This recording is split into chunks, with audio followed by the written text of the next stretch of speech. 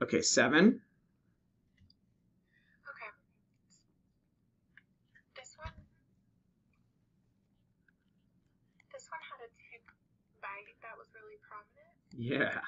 and then underneath that was leukocytic vasculitis, just as like a reactive phenomenon.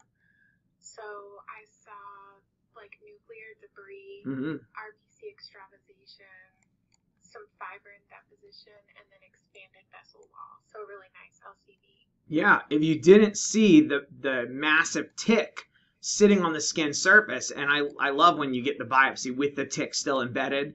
You can, and I'm not an entomologist, so I don't know all the tick parts, but it's kind of like a world within a world to go see this, thing that's biting the human skin and see it's got its own different organs, and you can see like it's skeletal muscle. If you look closely, you can see little muscle bundles in here and some other stuff. I don't know what all of it is, but it's kind of wild. And then the wall is sometimes some parts of it are pink and some parts of this yellow stuff we call chitin, right? Chitin. Chitin is in the exoskeleton of a lot of arthropods, or maybe I guess probably all arthropods. And then here's the tick mouth part. So a lot of times what we see on a punch of retained tick mouth parts, we see arthropod bite reaction changes and just a little fragment or cross section of one of these embedded down in the dermis. So anytime I see this yellow chitin stuff in the dermis, probably a tick mouth part. I imagine that a stinger from a bee or a wasp embedded would look the same, but I don't think I've ever seen someone biopsy one of those. But if you ever happen to, for some reason, find one of those or biopsy it, please send me a recut because I've never seen what a bee stinger looks like. But I imagine it might have some overlap with this. And if you're watching this on YouTube, please send me a picture. Thanks.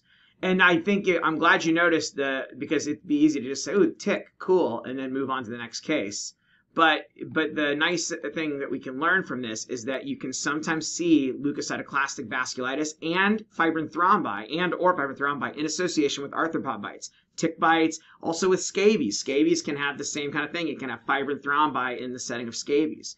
So we wrote a paper about that. Actually, my partner Sarah Shalin from my former practice, she first picked that up on a biopsy of a kid and saw fibrin thrombi and was like, "Well, maybe this kid has a coagulopathy." And they said, "No, the kid's gone home. They're fine." And turns out the kid had scabies. We just didn't see the organism. Then she's started looking at other cases, and lo and behold, fibrin thrombi are present under scabies pretty often, actually. So in any case, it's a nice little clue. But yeah, this is a lot of fibrin thrombi here underneath this tick bite. Pretty cool.